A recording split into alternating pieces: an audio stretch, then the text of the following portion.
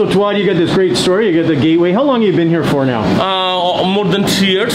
3 years, and business has been very good, right? 2018 I opened. It was like middle of the year. It was okay. 2019 was my best year so far. Again, 2020 starts going downhill, and now. Because COVID hits, but now you've got a bigger problem than COVID. You've got people coming in and ripping off your store all the time. Is that what's going on?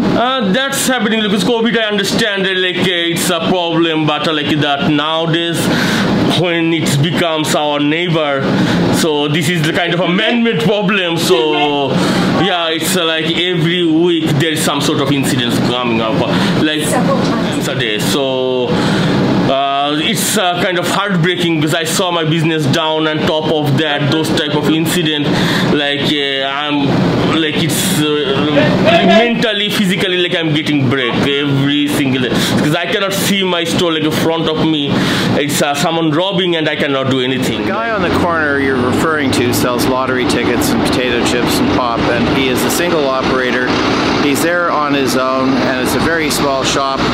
He's told me a number of times that people come in threes, someone distracts him, and the other two rip everything off the shelves, like nuts that cost quite a bit per packet for him to acquire. It's unfair, and something should be done about it. Yeah, you just come in here and grabbing things, and you say, hey, can I help you? And then they take off, right? And you're getting that a lot. You showed me outside. You've had people trying to smash your windows when you're not here. Do you have surveillance and stuff to watch over that? Again, like I have camera inside my store. That's like 2019 actually I have a big robbery, and after that I have my alarm system on, my camera system on. But what's happening inside right now, that's why I'm taking the footage. The window very hard, but